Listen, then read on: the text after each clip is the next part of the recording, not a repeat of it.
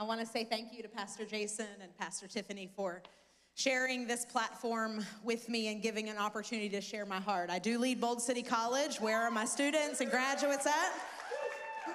Or you may know me as one of our worship leaders, but I've called Bold City Church home since 2020, and I've known our pastors for about 15 years, like he said. I want you to go ahead and turn in your Bibles to 2 Peter chapter 1. We're going to dive right in. And then I want you to put a marker in 2 Peter 1 and head back to Galatians chapter 1. We're going to head there in a little bit, but I want to set the stage for where we're going. I want you to think about when you were little. You were likely asked this question at least 100 times. What do you want to be when you grow up? Now, how many of you remember what your answer was? Anyone remember? There was a season where I wanted to be a teacher. The Lord has a sense of humor. And then there was this other season where I was convinced that I would be Reba McEntire's backup singer. Now, you have to know that in the early 90s, her band and backup singers were in a plane crash, and they all died. It was very sad, and I thought, okay, this is my opportunity.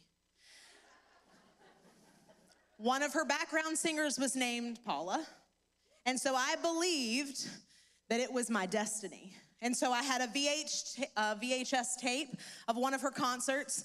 And while I played that thing on repeat, I was not paying attention to Reba. I was watching Paula. I learned all of her moves. I learned all of her parts because I was convinced that I would be her when I grew up. When we're little and our hearts are full of wonder and imagination and no bills, we probably wanted to be a superhero, a policeman, a firefighter, a doctor, a teacher, an astronaut, the president.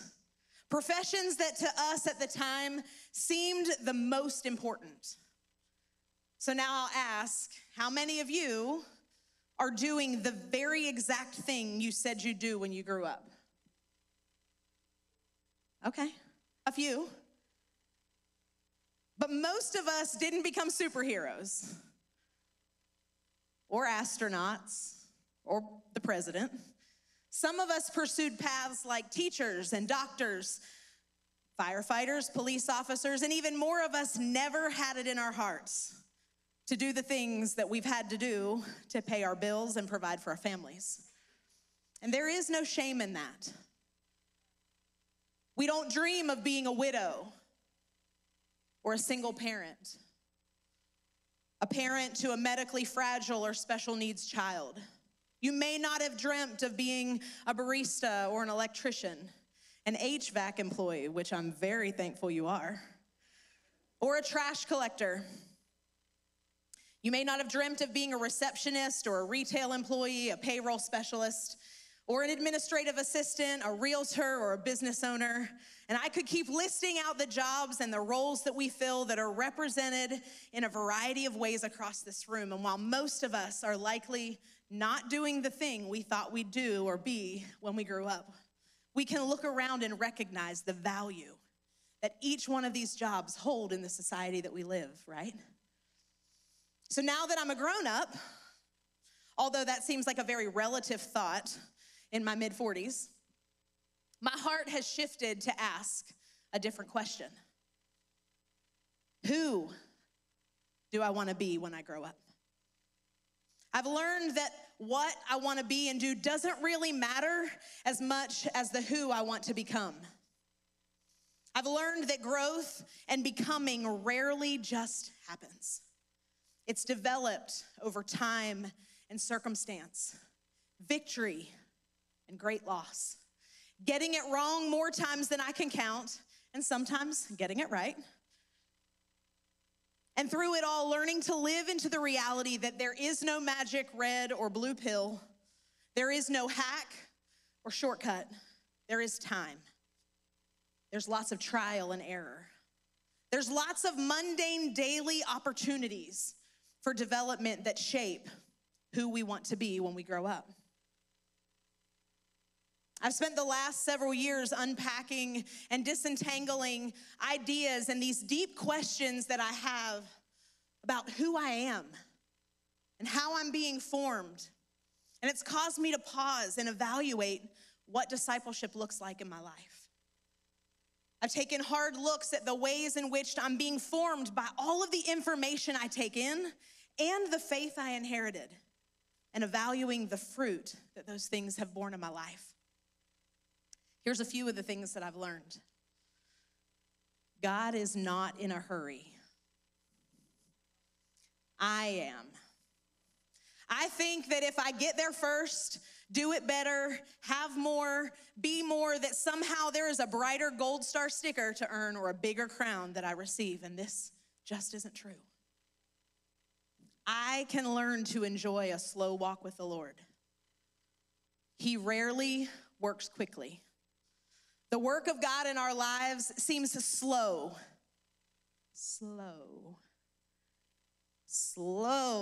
until almost we think he's not really doing anything before we get to one of those and suddenly moments that we read about in Scripture, right? And the sooner I slow down to keep pace with him, the more I enjoy the view walking with him. I won't miss all the million little things he does along the way. Think about whenever you go to a new city, especially if it's a tourist attraction, right? And they have bus tours or walking tours. How many of us choose the bus tour? Most of us, because there's air conditioning, and it's the way we get from point A to point B the fastest, right? And so we go on the bus tour, we hop on, we hop off, and we get the overview, the highlights. Here's where this happened, here's where that happened, this place was important. That's great, but I really am trying to get there, so if you can just speed it on up so I can get there. But if I opt for the walking tour, slowness creates opportunity for me to take more in. I see more intricate beauty, and I can enjoy it without this constant pressure of the next stop. Another thing I'm learning is that faithfulness and fruitfulness are the byproduct of time and connectedness to the Father. There are no shortcuts. There's no hot takes. There's no miracle methods when it comes to walking with the Lord. There is only deliberate, daily decisions to do so, regardless of your circumstances. One of the great benefits and problems of our information age and instant celebrity and influencer culture is that we have access to almost every person, personality, place, culture, and experience, along with the opinions associated with all of those things. And we can easily get a good look at what something is like from a distance. Next week, I'm going to London with my oldest daughter, and I have an itinerary. I could take that itinerary and I could sit down with Google and map out all the things we're gonna do. I could take the virtual tours, I can read about it. I could check social media to find out all the tips and tricks, how to maximize my experience and minimize my expense.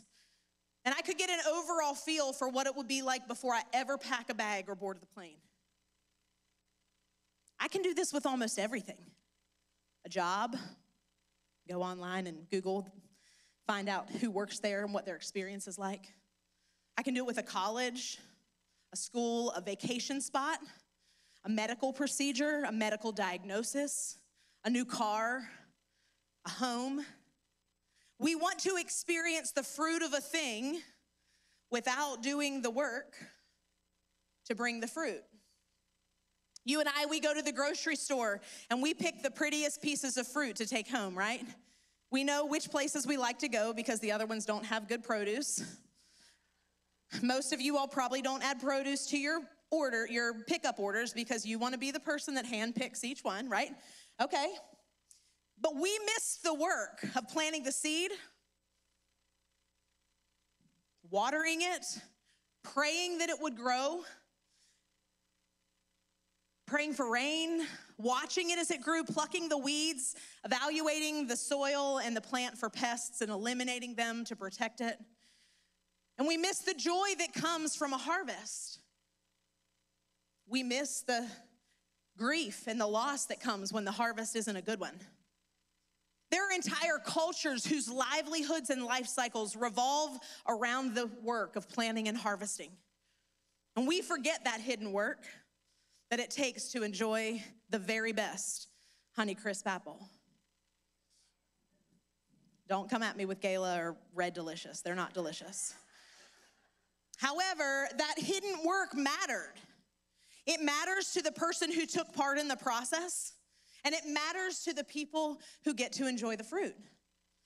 And I think one of the problems is that this kind of bypass the growth process, this culture has migrated into the church and into our discipleship programs. We think we can bypass planting and growth and harvest to jump into a calling.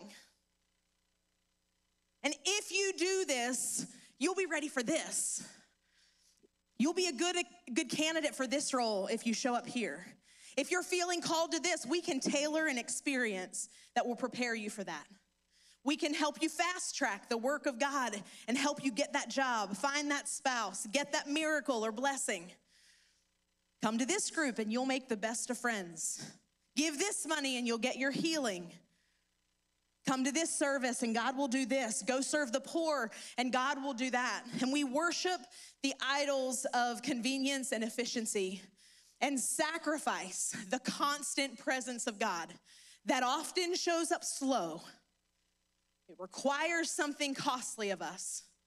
Most often our pride and lots of repentance. And it works deep to transform us into his image. We want instant pot discipleship with slow cooker results. And I have news for us. This is not the way we see God work over the course of history. It's not how he's worked in my life. It's not really how I see him work in the world. And so we live in this tension in our fast-paced society of now and not yet that forces us to slow down and live differently inside this kingdom. Often we look at the life of Jesus and we see the miracles and the obedience, the authority that he had, the quick wit, the ability to cut through the crap to answer the real questions people were asking and getting to the heart of their issues. We want that.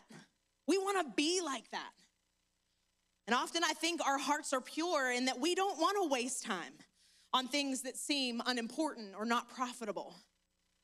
We study and dissect 3 years of his life that was shaped by 30 years of formation. Formation with the Father. Formation with people around him. Formation of restraint and obedience. Formation through learning and studying. Formation of laying aside his own desires to focus on what God wanted from him. Most of it happened in complete obscurity and hiddenness. And when he pops on the scene in the Gospels, this was not his starting point. Here's what we know. He was born in Bethlehem. He was consecrated in the temple on his 40th day. Before turning 2, he was visited by wise men from the east. And at 12, he got in trouble for staying in the temple asking questions when he was supposed to be traveling back to Nazareth with his parents. Hidden days, hidden months, hidden years, followed by almost 2 hidden decades. And after that incident at the temple, all we know about the next almost 20 years is what we find in Luke 2, verse 52. And Jesus increased in wisdom and stature, meaning he grew up, and in favor with God and man. One of the great lies we believe is that hidden equals insignificant, when it is actually the other way around. What happens in our formative years is most often the most significant to our future development. And I'm gonna talk to our young people for a minute. Please listen to me. Can I be your big sister? I won't try to be your mom, but can I be a big sister for a minute?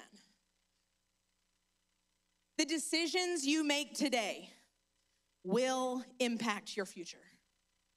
And I say that to remind you that you don't get to decide the consequences of how your choices impact your future. And I don't say that with doom or dread because I actually believe in your generation. I believe and am confident that your generation is going to solve problems and bring solutions that the last two generations have only argued about. But you need to know that the decisions you make now will impact your future self. Here's an example. In high school, I injured my ankles repeatedly playing sports. And I pushed through legitimate pain and injury. I'm not talking about like, oh, my ankle hurts. No, I pushed through legitimate injury because I thought that this senior championship or regional tournament was gonna be the one that somehow mattered to my whole life if I didn't play. Guess what my 43-year-old ankles wish? They wish that they'd have taken the doctor's recommendations for a slow return to play. Steady physical therapy and strengthening and rest so that they could heal properly.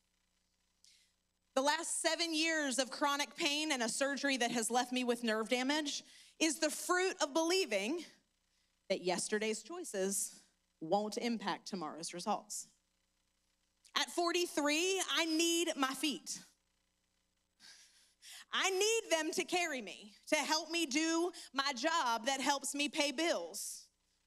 High school me was not thinking about 43-year-old me, but I promise you that 43-year-old me is thinking about 85-year-old me, right? But high school me wasn't thinking about my needs and responsibilities and my dreams. And I promise you that at 43, I probably have more dreams for my life than I ever did when I was a kid. Because I want to be here to watch my kids grow up. And I want to be here to see God move in this generation. And so if you were to ask any older person in this room, I can bet that each one would pinpoint a decision that they made that impacted their lives in ways they couldn't have predicted now. And while they likely wouldn't trade what they've learned through experience, they probably wish the road might have been a little easier. There is great value in the work that is done when no one sees. I think of the Apostle Paul. Again, someone whose life we recap like this. He was a devout Jew. He persecuted Christians, and then Jesus revealed himself to him on the road to Damascus. And it so transformed his life that he went on to pastor much of the known world at that time and reach Gentiles for Jesus. We celebrate his influence and how wise he was, how the Lord used his testimony as a murderer turned missionary. And it's all true, but it is not the whole story. Let's look in Galatians chapter 1.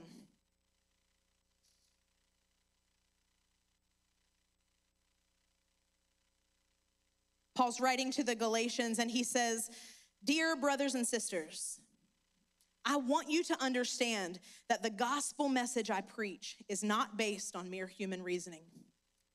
I received my message from no human source, and no one taught me. Instead, I received it by direct revelation from Jesus Christ. You know what I was like when I followed the Jewish religion, how I violently persecuted God's church. I did my best to destroy it.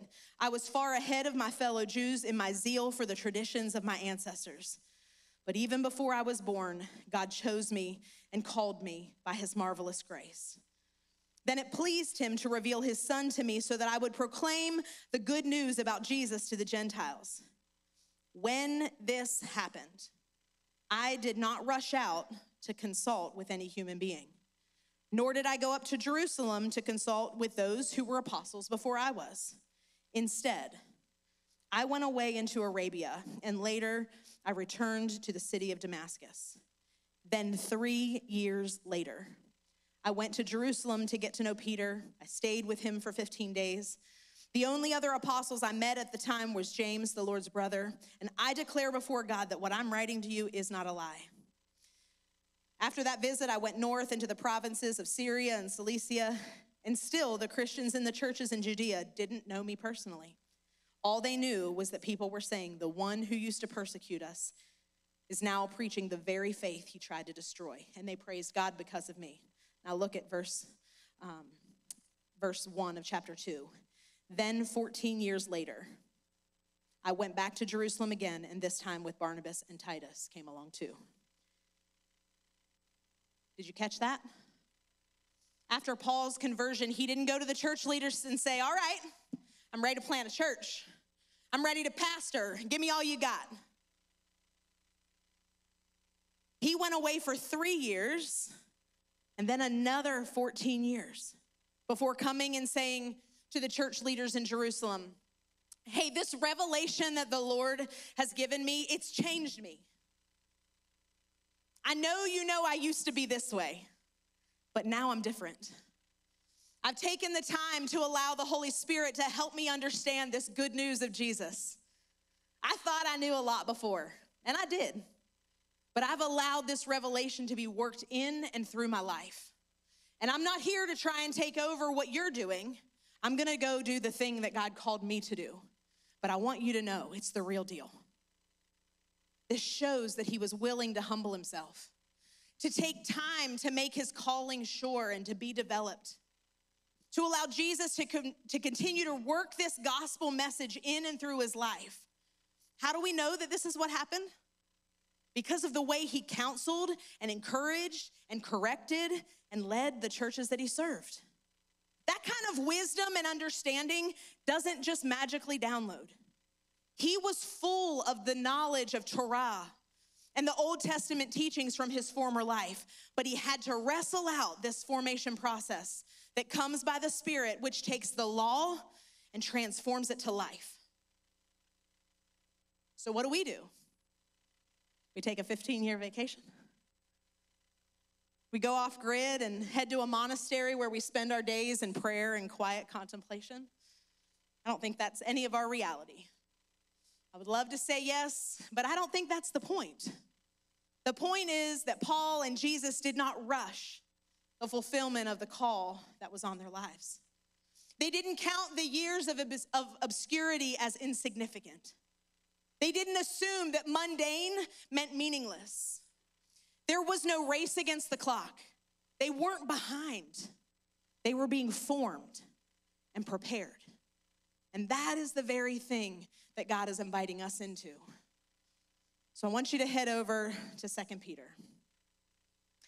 This is Peter, one of Jesus' disciples, the mouthy one, the confident one, the one that would never, the one who would die for his rabbi Jesus and was ready to throw hands or swords with anyone who messed with him. The one with big faith and a big personality. The one who would never, did. And he turned his back on Jesus and he denied him. And then he hung his head in shame at the reality that he became who he would never be. And after the resurrection, Jesus finds him on a shore because Peter went back to fishing. And he took others with him. So that's another message. But he went back to fishing. But Jesus finds him along a shore and he cooks him breakfast. I love a good meal. Jesus asks him 3 times, Peter, do you love me? You know I do. Feed my sheep. Peter, do you love me? Yes, I love you. Do you love me? You know I do. And feed my sheep. A few weeks later, Peter is transformed by the Holy Spirit and becomes one of the first people to preach a gospel sermon as the church of Jesus was being established. And so when we get to these letters in 1st and 2nd Peter, we're nearing the end of his life. And these little books contain wisdom and encouragement about how to live. Some of the themes are living in hope and submitting to authority, even when you want to stand up for your own rights, because you are surrendered to a different king and you are part of a different kingdom. He talked about enduring suffering. He wrote these letters to churches in places that were pretty obscure in comparison to the larger churches that were being established in Jerusalem and Asia. The places where his letters were read were kind of backwoods, places where people would flee persecution. They weren't your thriving religious centers. This is the guy who went everywhere with Jesus, one of his right-hand dudes and one of the disciples we know the most about, yet his experience and wisdom led him to encourage those in hidden places. Let's look at what he says in 2 Peter 1, verse 3. By his divine power, God has given us everything we need for living a godly life. We have received all of this by coming to know him, the one who called us to himself by means of his marvelous glory and excellence. And because of his glory and excellence, he has given us great and precious promises. These are the promises that enable you to share his divine nature and escape the world's corruption caused by human desires. So in view of all this, make every effort to respond to God's promises. Supplement your faith with a generous provision of moral excellence, and moral excellence with knowledge, knowledge with self-control, self-control with patient endurance, and patient endurance with godliness, and godliness with brotherly affection, and brotherly affection with love for everyone. The more you grow like this, the more productive and useful you will be in your knowledge of our Lord Jesus Christ. But those who fail to develop in this way are those who fail to develop in this way are short-sighted or blind, forgetting that they have been cleansed from their old sins. So, dear brothers and sisters, work hard to prove that you really are among those God has called and chosen. Do these things, and you will never fall away. Then God will give you a grand entrance into the eternal kingdom of our Lord and Savior, Jesus Christ. Verse 3 says, God has given us everything we need for living a godly life. You know what I don't hear in this? The ability to make excuses for why we're not maturing into what God has called us to. If you've put your faith in Jesus, you have Holy Spirit living inside of you. We cannot make excuses for why we're not growing. Life is hard.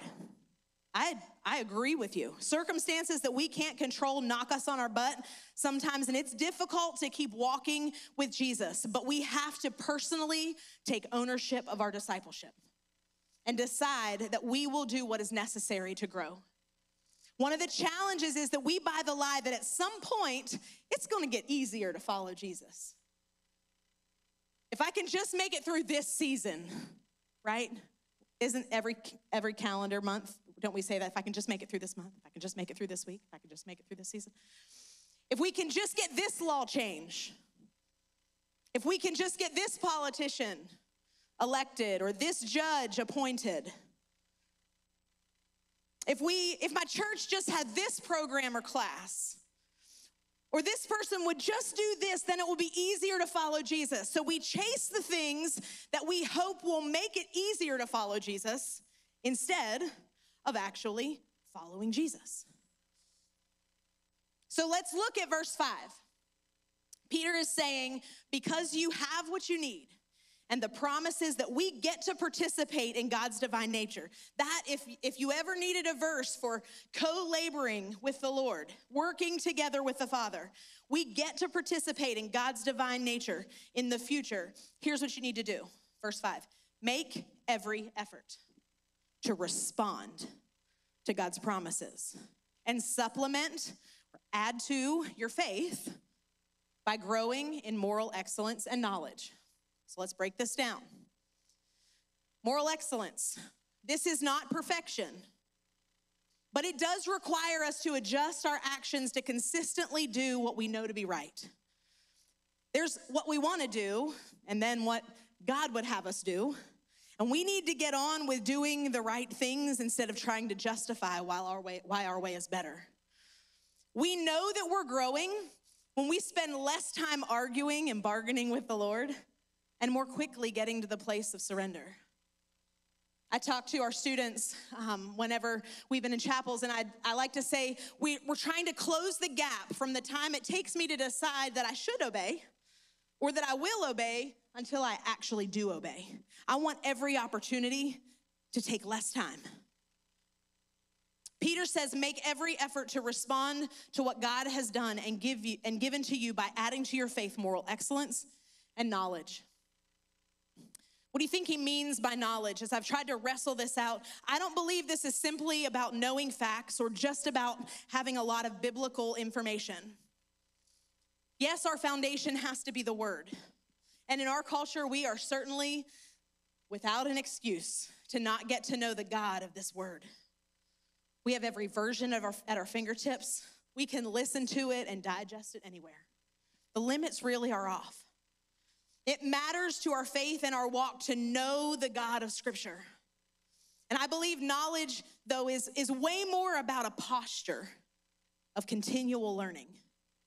You have to understand that in the culture when these letters were written, spiritual information didn't come strictly from sitting and reading.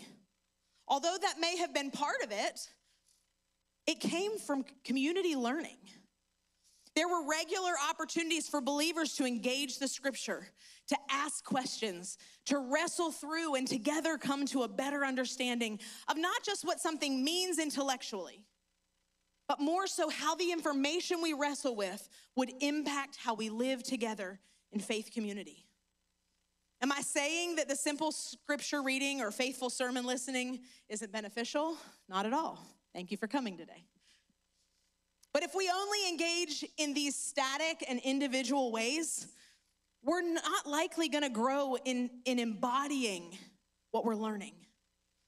For example, if I spend my time reading Scripture and seeking to understand what the Lord would have me to do with what I read, and I only keep that to myself, what measure of accountability do I have to follow through on what the Lord's asking of me?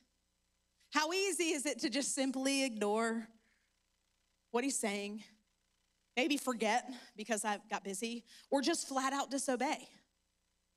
But what if I'm engaged in relationships where we are adding information, but we're also asking questions alongside of integrated community? Now that thing that the Lord is leading me to do or be or a change to make, it's made visible and vulnerable in community. How likely am I going to be to follow through because I'm engaging more than just my mind in a learning process? So yes, I encourage you, read the Bible. Listen to sermons, read the books, gain all the information you can, but turn it into knowledge by staying engaged in spaces where you have the opportunity to flesh it out, make mistakes, ask your questions, and put it into practice. Let's look what the verses say next. Add to your knowledge self-control. What do you do when you increase your knowledge? Increase your self-control. Why? Because now I'm accountable for what I know. Self-control can be explained in restraint exercised over one's own impulses, emotions, or desires. Peter is telling us that we need to grow in this discipline. Paul in Galatians 5 lists self-control as a fruit, not a gift of the Spirit, meaning it has to be developed over time and as a part of an ongoing process. Paul in other letters lists self-control as a non-negotiable quality of anyone placed in leadership. We never outgrow our need for developing self-control. It would do us well to wrestle with our passions, impulses, and emotions privately with the Holy Spirit and honest community, rather than when the stakes are higher, our influence is greater, and the opportunity for public humiliation is at stake. I always say that I'm glad that social media wasn't around when I was making my mistakes in my younger years. Can I get an amen? I'm glad I didn't have a spotlight on my life when I was making immature, poor life choices. I tell my girls all the time that your digital footprint lives on long after a picture is posted or a comment is made. It's why as adults, we need less keyboard warriors and more training in just learning how to keep scrolling on by, right? Scroll on by the thing you don't agree with. If it offends you or you don't like it, keep going. You have the power to discipline and train yourself in these spaces. And I want to encourage you adults that when you die, your children and grandchildren and great-grandchildren will inherit your digital legacy. I hope that the stories that your kids and grandkids tell match what they read about you when they Google your name. Think about it. It lives on far beyond you. And we want to make sure that when they talk about me as grandma, I hope that they say she walked with the Lord. I hope they say she was faithful and she let things go. She focused on what the Lord called her and didn't get caught up in drama, right? So while, yes, I challenge you young people to be mindful of the digital legacy you create, I would challenge us as adults to be mindful of the digital legacy we leave. I often counsel people to pay attention to when the Holy Spirit brings to light something in your life that needs to be addressed. He is so kind and gentle, but he is so serious about us being transformed. And it would do us well to wrestle with him and work it out with him and surrender in the hidden places because he is kind and gracious and because he's holy. And when we continue in willful, reckless ignoring of the things he wants to address, typically public demise is the outcome. So add to your faith moral excellence, knowledge, and self-control. Do you see how these things are building on themselves layer by layer? They're not a prescription, do this and do that. It's a formation. In verse 6, he says, add knowledge with self-control and self-control with patient endurance. This is the characteristic of a person who is deliberate and unswerving in their purpose and loyalty in their commitment to the Lord, even through their greatest trials and suffering. I look around this room and I see many who I have seen this endurance built in. You've had every reason to give up, every reason to throw in the towel, every reason to walk away, and yet you've endured. And I want you to be encouraged that the Lord sees and he knows. This trait of patient endurance is being built in and through you as you walk with the Lord. To others who feel like you kind of flounder when things get hard, I want to encourage you to remain faithful, even in the face of difficulty. Remember, just like growing in knowledge was never meant to be established on our own, neither was endurance. How often have you had a responsibility or a commitment that you just didn't want to do, but you knew others were counting on you, and you knew you wouldn't have to do it alone? So when you did the thing at the end, you felt like it wasn't so bad, and maybe you were even glad that you did. This is a picture of patient endurance. So endure. Yes, it's hard. Yes, you want to quit. Yes, it seems like it would be easier to go back where you came from, but I believe the Lord sent me to tell somebody today to not give up. Why do we endure? Because it's the example that Christ gave us. 1 Peter says to add to our faith patient endurance with godliness. This word for godliness means worship that is worthy of God.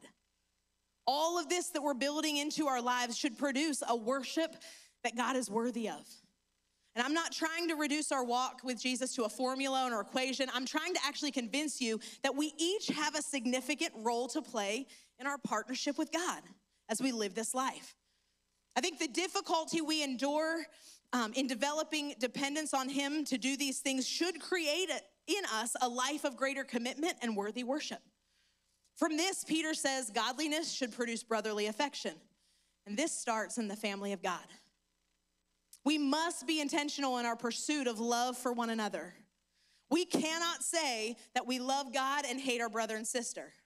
We must believe the best about one another. Learn to live in tensions of real relationships that require forgiveness and grace and difficult conversations. Relationships that don't give the enemy a foothold because of offense or simple miscommunication.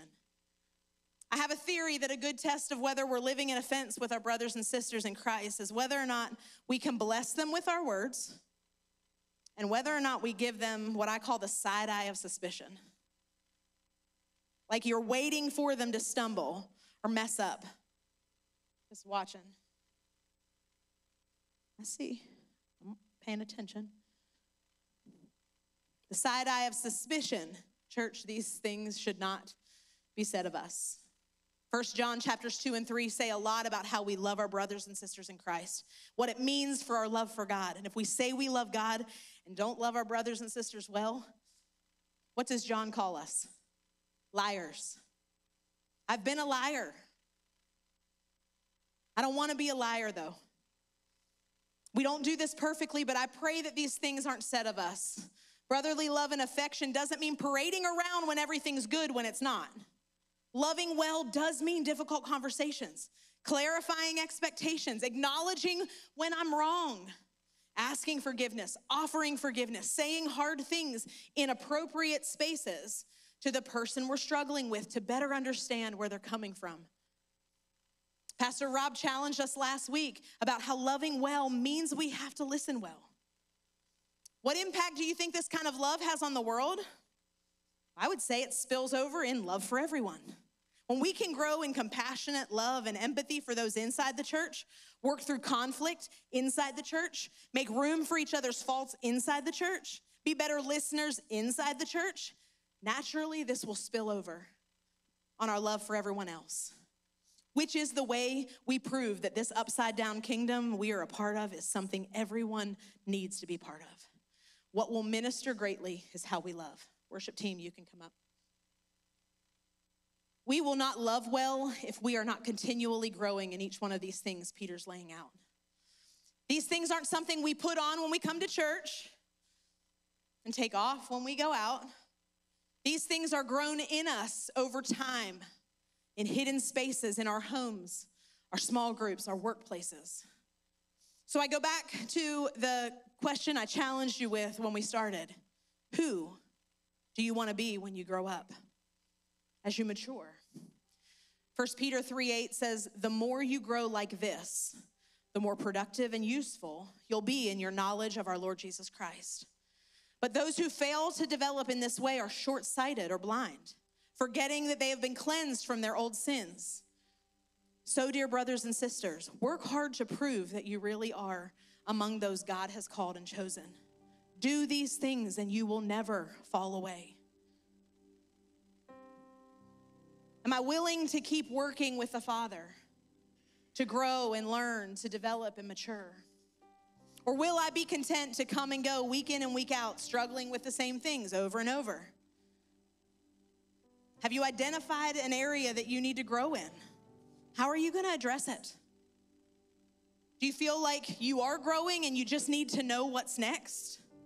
I would challenge you that whatever your next step is, the Lord isn't asking you to do it alone. It's why we are part of this thing called the church, and I believe that we have a good one. She isn't perfect, but gosh, she is full of people who are willing to walk it out. Some of you need to be part of a city group when they kick back off in the fall. There you can meet and eat and ask your questions and wrestle through where you are in your walk. Some of you need to go through freedom when it's offered the next time. Some of you have been through freedom and bold men and you're wondering what's next. And men, I hope that you would receive from me by challenging you that there is another step beyond that. I would miss a very big opportunity if I left this platform with inviting every single one of you to consider going through ministry school. It is our 2-year discipleship intensive where we will get in the presence of God, with the Word of God, alongside the people of God, and commit to growing in these areas we talked about today. Ask any one of our graduates from the first round and they will tell you their lives have been changed because of their willingness to commit to growing. I'm gonna be at the College Hub outside after service, and I'm happy to answer your questions and take your information so I can follow up with you. We start in a little over a month, and there is still plenty of time to apply. And this isn't just for young people. I want those of you who may think you're too old to know that your age is not a hindrance to the growth the Lord is inviting you into. It is a gift to all of us who will benefit from your wisdom and lived experience. And it's a reminder to everyone around you that we don't quit developing and growing. We don't retire when it comes to following Jesus. And whatever it is, I want to challenge you to keep becoming who you want to be as you grow up in the Lord. Jesus did it. Paul did it. Peter did it. And lots of faithful saints whose names we'll never know, who have gone before us, did it. And we have to too. I try not to should people. You should do this or you shouldn't do that. But I would invite you to consider, where am I at in my discipleship? Where am I making excuses? And just acknowledge it so you can surrender it to the Lord. And invite him in and invite others around you to say, you know what? It's time to grow again. Would you stand to your feet? We'll take a few moments to worship before we leave, but I want to invite you, if you need to take some time in repentance or you're feeling a sense of a fresh commitment to being a disciple, I want to encourage you. The altar is open. But if nothing else, I hope that you will become who you want to be when you grow up.